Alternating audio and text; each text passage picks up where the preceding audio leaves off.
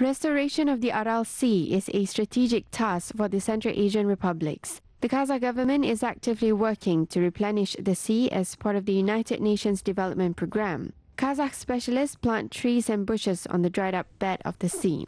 At the moment, 300,000 hectares of the area are covered by the plants. Environmentalists are discussing the ways to raise the water level in the Aral Sea. One of the ideas is to reconstruct existing irrigation canals. Experts believe that dikes and dams will help save water in the sea. На данный момент уже больше 10 лет мы видим результат, что вода Based on our observations, the water level has expanded significantly in more than 10 years. At the moment, we can see that the water is reaching a decent level, and we hope that it will approach the original level soon. It has a beneficial effect on the fishing industry and the Kazakh economy. Сказывается на рыбхозяйстве, получается, соответственно, экономике страны.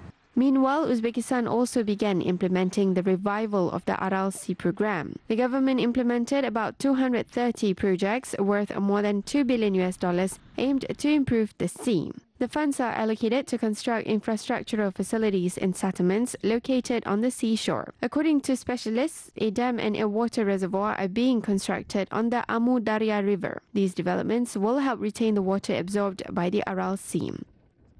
Вот в центральной части это междуреченское водохранилище. Оно прямо расположено на реке. The Mezhdu-Rechenskoye water reservoir is located at the section of the Amu Darya River, where the river is separated into two branches. The Mezhdu-Rechenskoye water reservoir is the last to receive water that flows along the Amu Darya River, and the reservoir can be used to distribute water to other basins.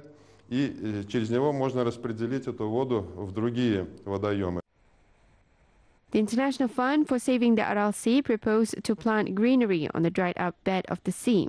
Experts said that application of new technologies aimed to improve the quality of water developed in South Korea and Japan should be used here. Local specialists are also planning to establish a geopark, which will demonstrate the history of the ancient Aral Sea.